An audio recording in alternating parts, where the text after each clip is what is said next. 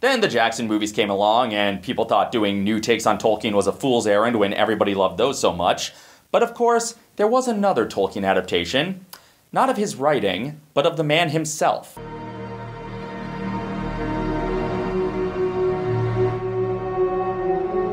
Yeah, I bet some of you forgot this happened. I kind of did too, and I just watched it an hour ago. Tolkien is a 2019 biopic that was in the English language, but the director is from Finland, so that kinda ties it back to the previous adaptation I was talking about. Kinda. This movie has its moments. The actors are all good, and there are a couple of scenes that I actually really liked, but it's overall just standard schmaltzy biopic fare.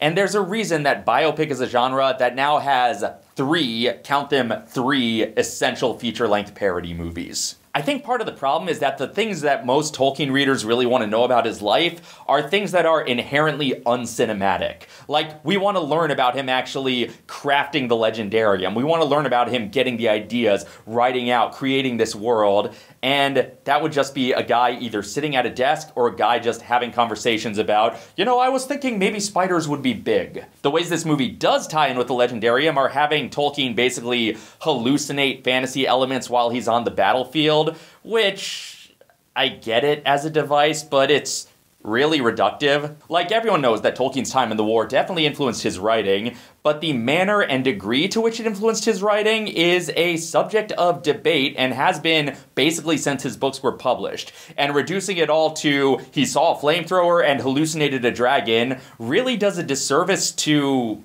well, everything. The parts I really like in this movie is when Tolkien is having conversations about language, his one true passion. I think that's nonsense. I mean, it is if you say it like that. A word isn't beautiful just because of its sound.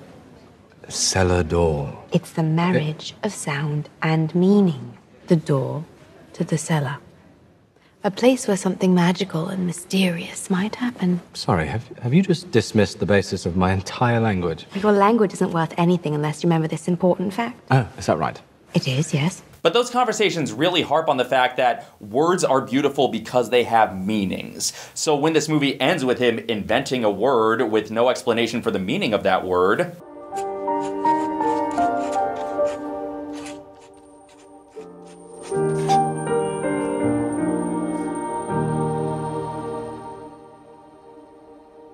Hobbit. Now, to be clear, I think it would have been really bad if they had said, oh, he chose the name Hobbit because they reminded him of hobnobs. Like, if they had shoehorned in a fake meaning behind the syllables in the word Hobbit, that would have been bad too. It just sits in sharp contrast with everything else the film was saying about language. But yeah, this movie ends with Old Toller's about to start writing The Hobbit, so it's basically the Walt before Mickey of its time. You don't remember that movie happened either, did you?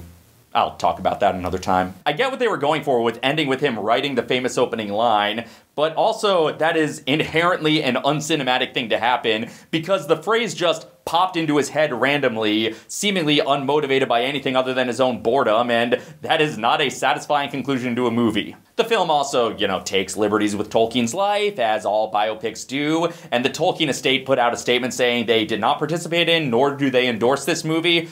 But, they didn't really endorse Jackson's movies either, and everyone loves those, so that's not necessarily a sign of quality. But when you're talking about a man's life, it helps make it feel more authentic if you actually talk to the people who are caretaking that man's legacy. I think the only way to do a Tolkien biopic that would actually give Tolkien fans what they want, like get into his creative process and everything, would be to make it a movie about the Inklings. Have them meeting at the Bird and Baby, have them discussing their processes, discussing their stories, developing their ideas, having them all together.